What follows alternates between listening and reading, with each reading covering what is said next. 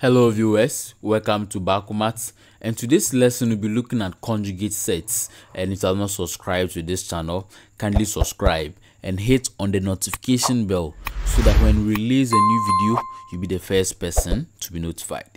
Now let's get started. So first, look at the meaning of conjugate set.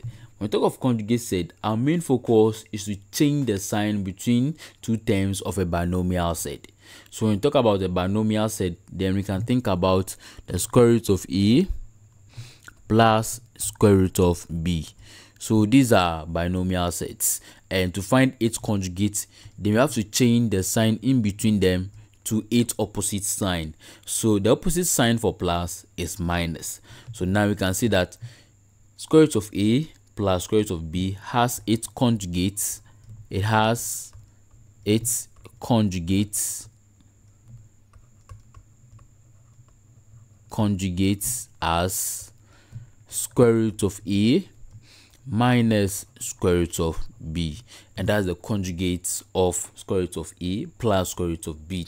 Now if you have something like A minus square root of B, remember to find the conjugate of this, you have to change the sign in between them to its opposite. So the opposite of minus here is plus. So A minus square root of B has its conjugate, that is as its conjugate as A plus square root of B, and that is all about conjugate sets. Now let's take some illustrative examples on conjugate sets. So for example 1, it says find the conjugate set of the following. So the first one is 4 minus square root of 5. So the conjugate of 4 minus square root of 5 is nothing but we changing the sign in between 4 and square root of 5. So changing to the opposite sign is what makes it the conjugate. So here we are going to have 4 plus square root of 5, and that's the conjugate of this. Now let's try the next one. The next one is 2 plus 3 square root of 3. So to find the conjugate of 2 plus 3 square root of 3, then definitely we have to change the sign in between these two terms. So here our conjugate now becomes 2 minus 3 square root of 3. So that's very practical. Now let's look at the next set of examples. So in example 3, we also want to find the conjugate of square root of 5.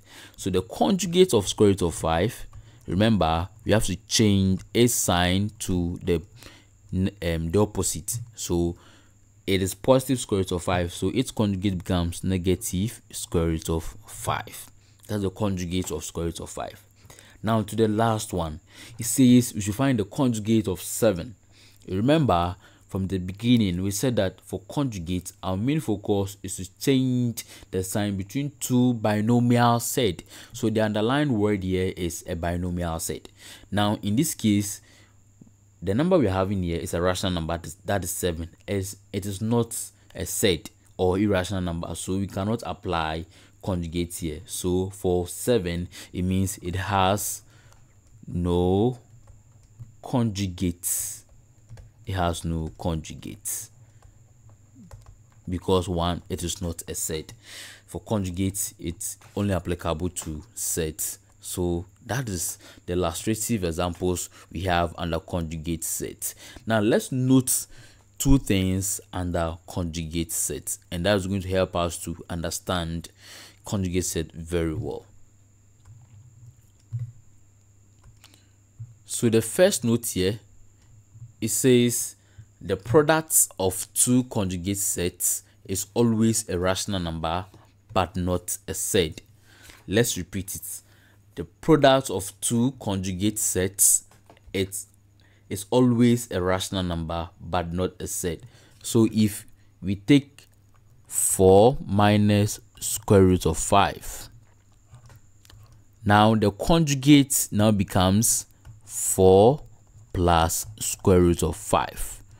So now their product means that we are multiplying. So that is all about this statement. The product of two conjugate sets, that is 4 minus square root of 5, has its conjugate as 4 plus square root of 5, and then their product is what we are talking about. Now when we find their product, it's going to give us a rational number but not a set. Now let's see how this is applicable. So if you want to multiply this, then it means that first we can see that our 4 is going to multiply the whole of everything here, and then we can see that the negative 5 square root of 5 also going to multiply whatever we have here.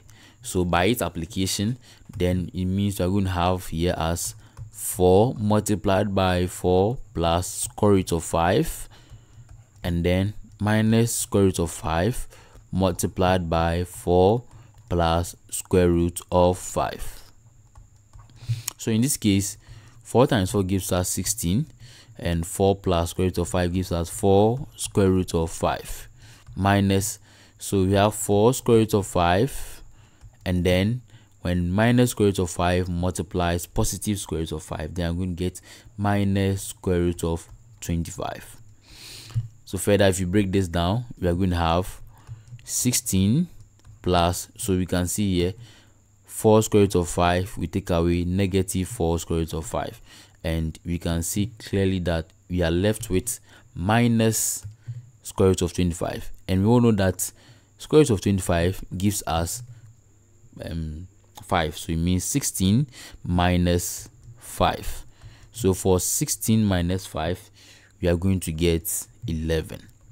So that is what we are talking about. So the product of, that is what we are talking about. The product of two conjugate sets is always a rational number but not a set. So when we took the set 4 minus square root of 5 and multiplied by its conjugate, we realize that we are getting 11, and the 11 here is a rational number. So that is one of the things that we should note under conjugate sets. Having known this, let's look at the last one. We said we are looking at two things, so it's the first one. So we are going to look at the next one.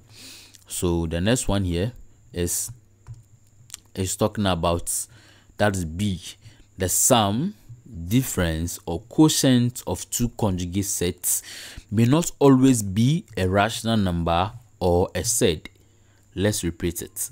The sum, difference, or quotient of two conjugate sets may not always be a rational number or a set. So this simply means that if we have a set like square root of 5 plus square root of 3, and we find its conjugate, that is going to be square root of 5 minus square root of 3. So if we take the sum, that's the first one, the sum of these two sets, its answer may not always be a rational number or a set, which means it varies. Sometimes it can be a rational number and sometimes it can be a set.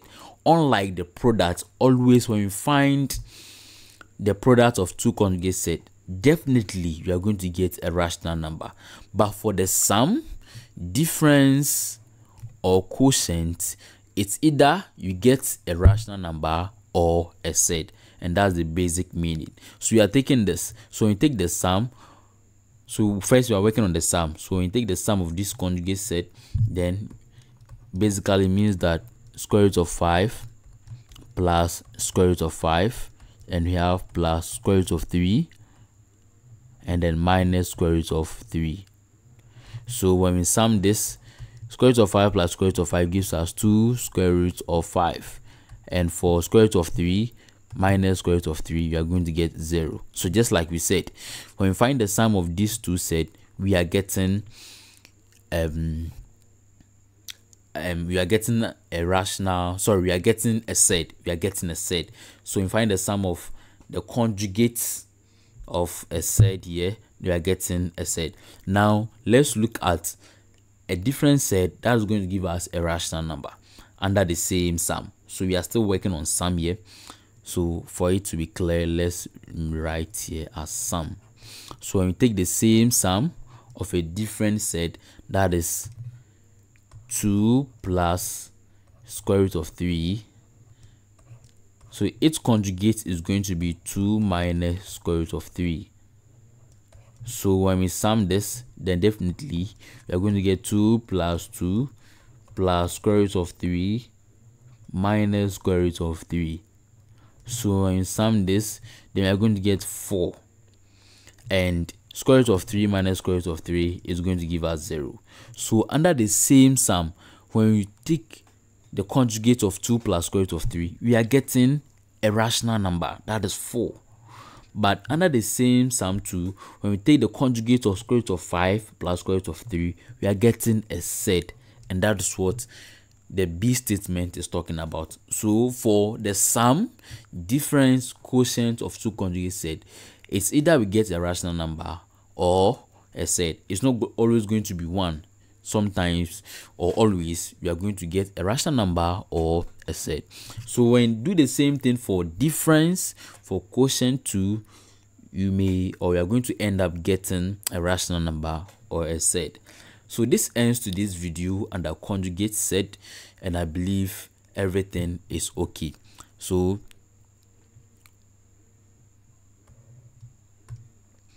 thanks for watching. Kindly like, comment, subscribe, and share. See you in our next video. Bakumat, thinking beyond infinity.